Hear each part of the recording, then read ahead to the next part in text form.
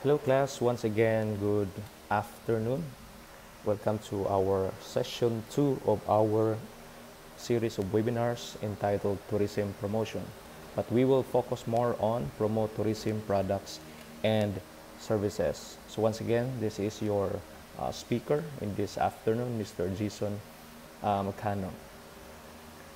So the session 2 is talks about develop tourism market knowledge. So in our previous session, we talked about how to develop tourism product and services knowledge. So we discussed in the previous session what are the ways, strategies to gain a lot of information in terms of tourism products and services and how it is important as a tourism staff. So in this session, we will talk about how to develop tourism market knowledge. So we have 7 learning objectives of this session. So at the end of the session, you should be able to explain the concept of target markets, define the concept of niche markets, describe how promotions and offers may vary to suit differing target markets, identify sources of information about enterprise-specific target markets, also to describe the demographic characteristics of enterprise target markets, initiate action to identify changes in customer preferences, needs, wants, and expectations, and lastly, explain the benefits of using target markets with an organization. So to start with, we will talk about the benefits of identifying target markets. But before we will talk about this specific topic, markets can be segmented or broken down according to their buyers' similar needs, characteristics, or buyer behavior.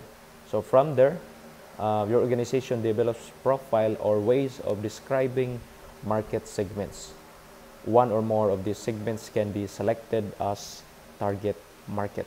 Finally, a competitive positioning is set for the product and appropriate market mix is decided, which is details strategy. So as hoteliers or working in a tourism industry, we need to identify our target markets. Who are the clients who will has a plan to purchase or to buy our products and services? That is why we need to determine who are those people, and by doing that we can easily focus on to provide their specific needs and wants.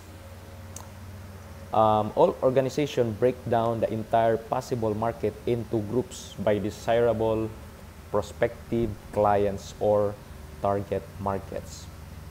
So we need to focus on the certain groups so that we can give our best in providing their needs and wants, especially their demands. So the benefits of using target markets are the following: being better able to meet identified need. It also increase faster and more profitable sales, and also more satisfied customers. Ability to become established as a specialist organization for nominated tourism products and services.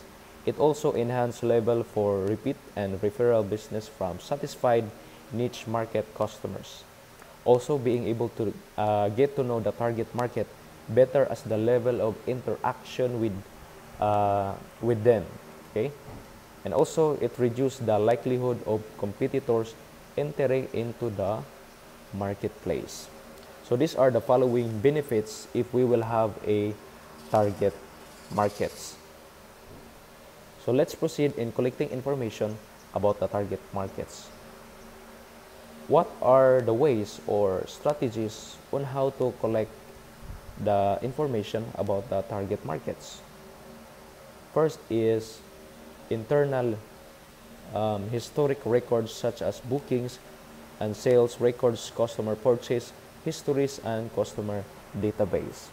That is why when there is a customers or tourists who will visit in our establishment, we need to collect the information. So those information is very important to analyze and interpret for the um, possible enhancement of the products and services. Also, we can collect information of our target market through customer market research. So in a tourist establishment, they will assign someone who is expert on research, and they will conduct a customer market research. By doing that, we can easily identify who are the customers or the possible target markets to purchase or to buy their products and services. Also, information from support businesses such as suppliers, providers, carriers, agents, associates, head office, and industry peak bodies. And lastly, customer feedback, which is we can also have a paper-based or electronic, online, and you can also get an information from a verbal feedback, and also customer complaints and comments. So as you have noticed, the business owner of a certain establishment really emphasize the importance of collecting the data and information coming from the customers or from the clients. So they collect all the data so that they can analyze it, interpret, and they will have a baseline for their improvements. Customers can be described by many different dimensions. So there are different kinds of dimensions that we need to consider. Number one is psychographic dimensions. What are the examples of psychographic dimensions? Example for that is socioeconomic, also the status. So what are examples of status? Education, income, and occupation levels are combined to indicate status. Also the values, attitudes. What are the visible achievements? Some better. Other one is young optimist.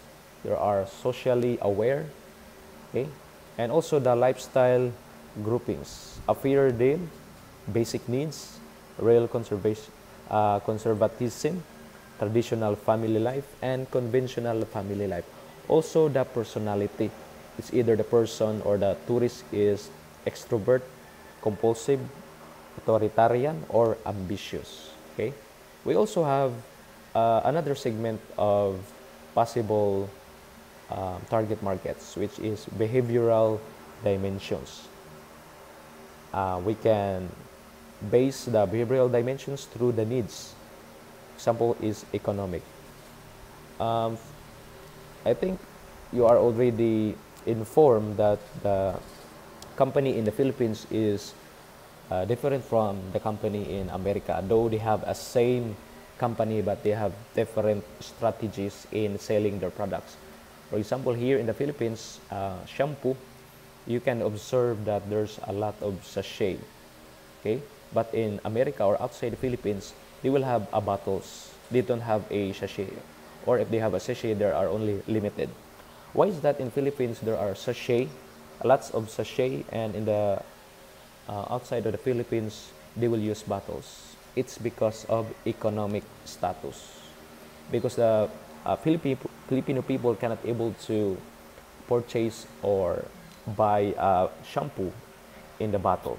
They only purchase a little amount of sachet, little amount of money that they can expense. Okay. Also, there is a geographic dimensions. The examples of the geographic dimensions are region of the world, region in country, and size of city. We also have the demographic dimensions.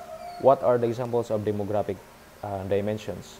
It includes the income, the sex, the age, family size. It's either 1 to 10 or more. Family life cycle. It's either young, single, married, or no children, or divorce. We also have a occupation. It's either our target market is professional, technical, managerial, or trades. And also there's a dimension in the demographic. It includes education. Is it high school, tertiary, or university graduate? Okay, for example, in the business of school supplies. There are companies who create a products that is intended only for preschool and elementary levels. But there are some companies of school supplies who create special products and any school supplies that is intended for the high school level or the college level. So you can notice that they have the same products, but there's different target markets. There are different segmentation of the customers. Also the nationality and social class. Okay. So what are the examples of target market segments? There are business. So what are examples of business? The FIT. What's the meaning of FIT? It's a free independent traveler who arrange their own accommodations. They are also member of a corporation in which has a special rate with an organization, and also conference or event guests within a hotel. Another example of target market segment is leisure. It's either a FIT, as I've mentioned earlier, a free independent traveler who arrange their own accommodation, tours or honeymooners, families or elderly. Also religious. This market is traveling to participate in pilgrimage or religious celebration.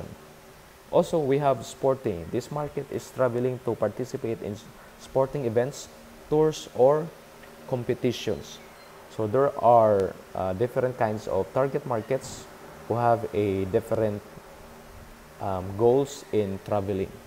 Also, we have outbound and inbound tourists. What do you mean by outbound tourists? Is where a local tourist goes to a region away from where they reside and where the business is. So this normally means that the tourist is either leaving the town, city, or the country. And on the other hand, the meaning of inbound tourist is where a tourist from other location comes into your region. So this normally means that the tourist is coming into your area.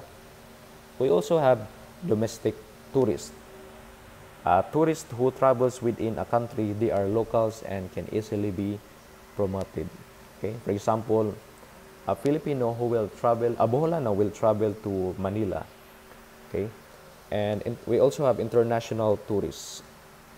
A tourist who travels to or from another country conducting promotional activities can be more challenging as they may come from various countries, speak different languages, and have different needs. So for example, an American who will visit Philippines and enjoy the different tourist attractions here in the Philippines. And one of the barrier is the different languages. So that is why as a RST or HM student, we need to practice to communicate using English language because a majority of our clients are coming from other countries. So there are also activities associated with identifying target markets. As you have observed, we are in session 2, we are focusing more on how to identify the target markets. In session 1, we focus more on how to develop or how to enhance our knowledge in tourism products and services. So the different activities that a tourism organization may undertake when determining their desired target markets includes identifying target markets used by the host enterprise, also identifying points of differentiation between established target markets, also describing why the established target markets were chosen, and explaining how the host enterprise tailors its tourism products or services to meet the identified needs of each target markets, and identifying relevant tourism products or services as they apply to each of the host enterprises' designated target markets. And lastly, analyzing market research used as the basis for target market development. Again, the research is really important in a business. If a business doesn't have a research activity, They don't have an idea how to develop or how to enhance their products and services that they provide to their clients. Now let's proceed to our learning objectives number 2. Define the concept of niche market. In the previous section, we looked at identifying possible target markets in which you may wish to focus your sales efforts towards when selling tourism products and services. So in this session, in learning objectives number 2, we will look at the concept of niche market, which looks at identifying smaller, more precise target markets. As we have mentioned earlier, market segmentations is by groupings different kinds of groups of customers or tourists or guests. In the niche market, it creates more smaller and precise target markets to focus more on the needs and wants of the target markets. So how to identify niche market? There are different groups. There are 2 groups of niche market. As mentioned before, the aim of niche marketing is to select 1 to 3 specific market segments in which you will focus your marketing and operational focus towards. So the example of 2 niche markets of a travel agency could be, there are 2 groups. Group 1 would be the corporate traveler, and the other one is the high-end leisure traveler. So let's discuss first about the group 1, the corporate traveler. They have the characteristics. They have the age 30 to 60. So the tourist who has the age bracket from 30 to 60 has a busy lifestyle.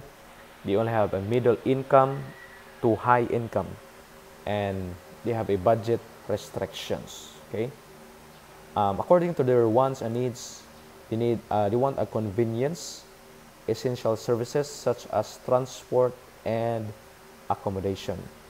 As to frequency or loyalty to a specific tourism sites, they want to have 1 to 2 times a month. Okay. There's a big difference between the corporate traveler and the high-end leisure traveler. Okay. So now let's proceed to group 2, the high-end leisure traveler. So in terms of characteristics, they have the age bracket of 40 to 75. In the corporate traveler, in the group 1, they have only 30 to 60 years old. But in the high-end leisure traveler, they have age 40 to 75. And usually they are married and disposable income. They are well educated and they only have limited time restrictions, middle management, and well presented. In terms of their wants and needs, they also have a convenience and seeking experiences. Okay. And about the frequency and loyalty, in the group 1, they only have 1 to 2 times a month.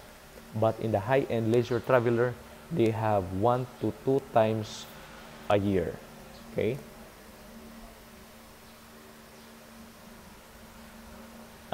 Now let's proceed to our learning objectives number 2.3, describing how promotions and offers may vary to suit differing target markets.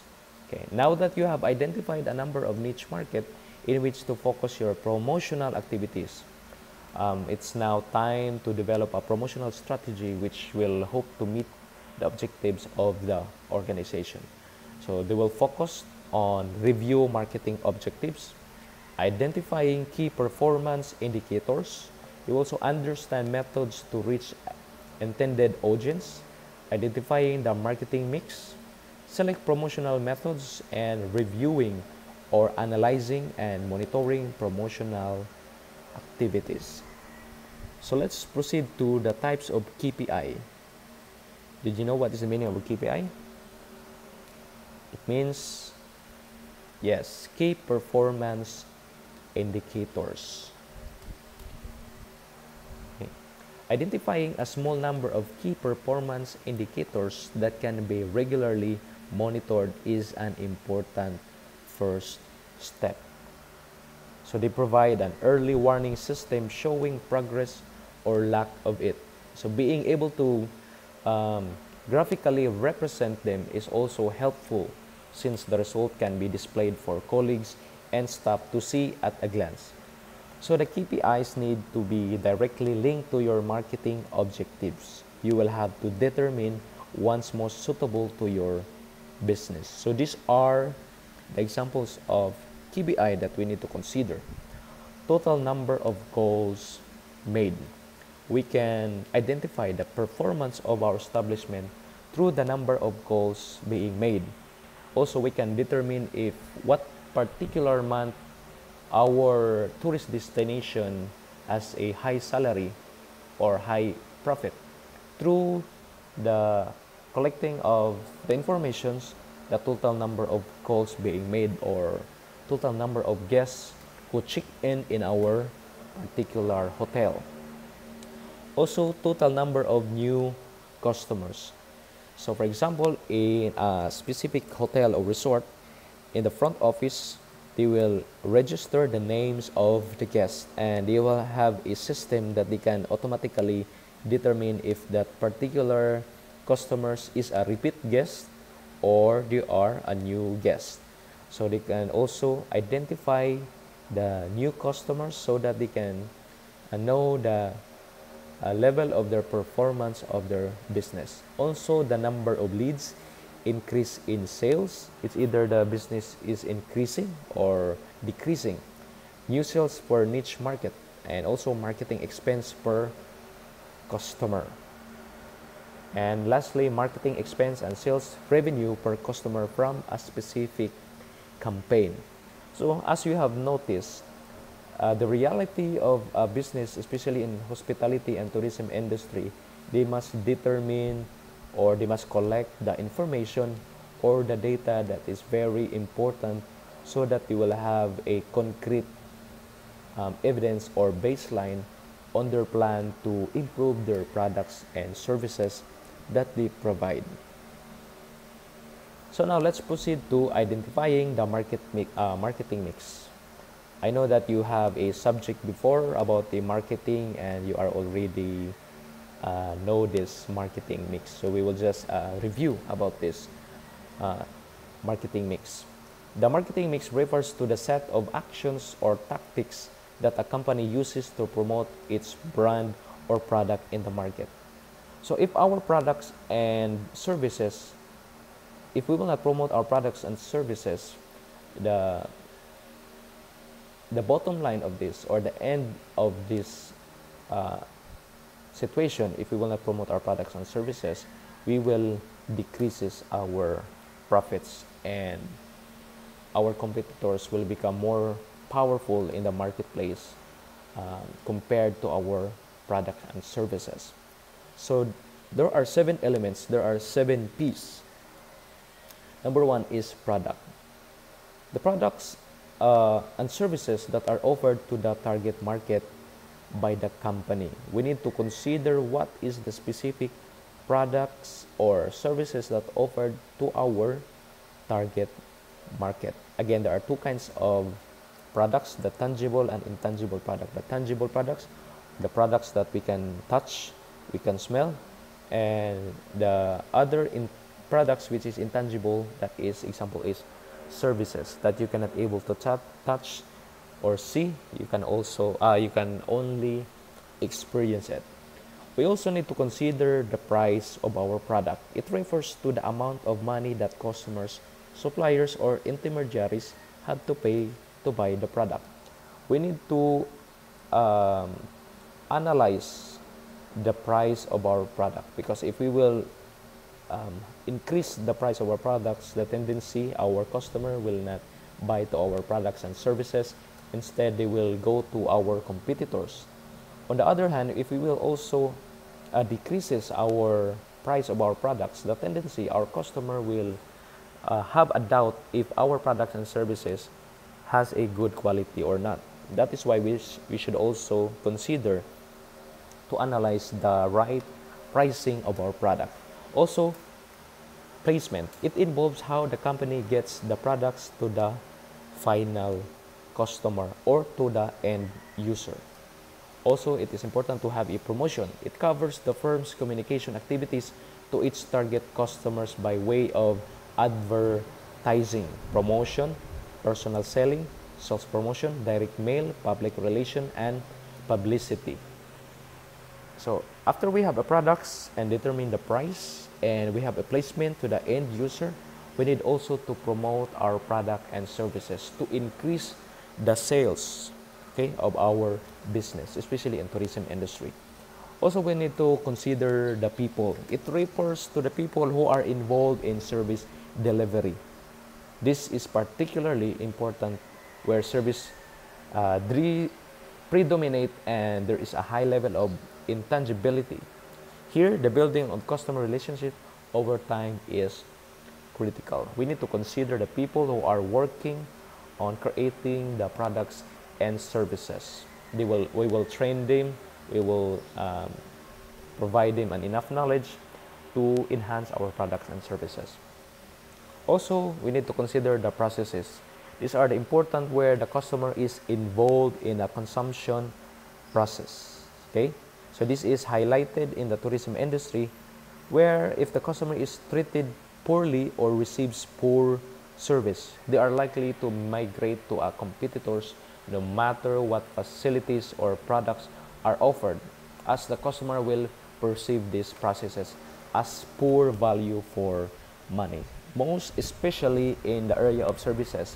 For example, in a restaurant, if our waiters are not knowledgeable or are not skillful enough in delivering the services, for example, if he or she will serve the food and the customer will ask some questions, and if our waiters cannot able to answer the queries of our customers, and he or she will not smile, or he has a poor public relation, the tendency our customer will be dissatisfied. No matter how our facilities is good and the place or the hotels, the environment, but our staff is not really good, the tendency is they will dissatisfied and they will not return to your establishment.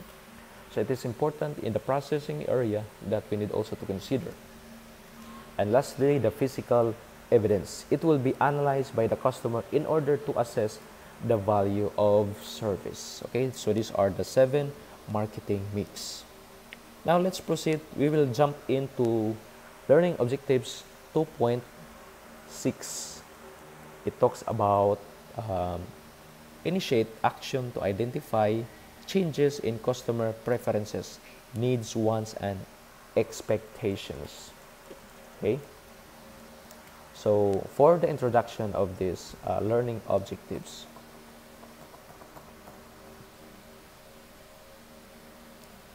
there are strong economic growth markets. We also have ease of travel and large population base. And we also have here greater demand for localized travel and cheap package and transport options and cheaper products and services within Asia countries. So in this section, we have identified the different types of target markets, possible niche markets, and designed promotional strategies to try to persuade them to purchase products and services to meet their needs. Like in any organization, it is important to monitor the needs of niche market on a regular basis, as their needs are constantly changing. So the needs and wants of our tourists has a constant change. That is why we need to regular monitor their needs and wants. That is why we need to have always a customer feedback so that we can know their needs and wants as soon as possible. Okay. Also, let's proceed to, this is the last learning objectives of session 2. I hope that you have learned in this session. We only have a short discussion in session 2 up to session 5. Only the session 1 has a long discussion. Again, for the summary, the session 1 talks about the to develop the tourism market knowledge. We can develop our knowledge to the tourism market, especially on collecting informations data that is relevant to have a baseline for our future development of our products and services. Okay, thank you for listening, and hope to see you on our next session, session 3 on March 26th, that is Friday. We will start at 8 a.m. and we will discuss about identifying individual customer needs. Okay, thank you for your time, and don't forget to have an attendance and answer the questions of our attendants. Again, you only have one attempt to answer the questions. Please answer it carefully. Thank you.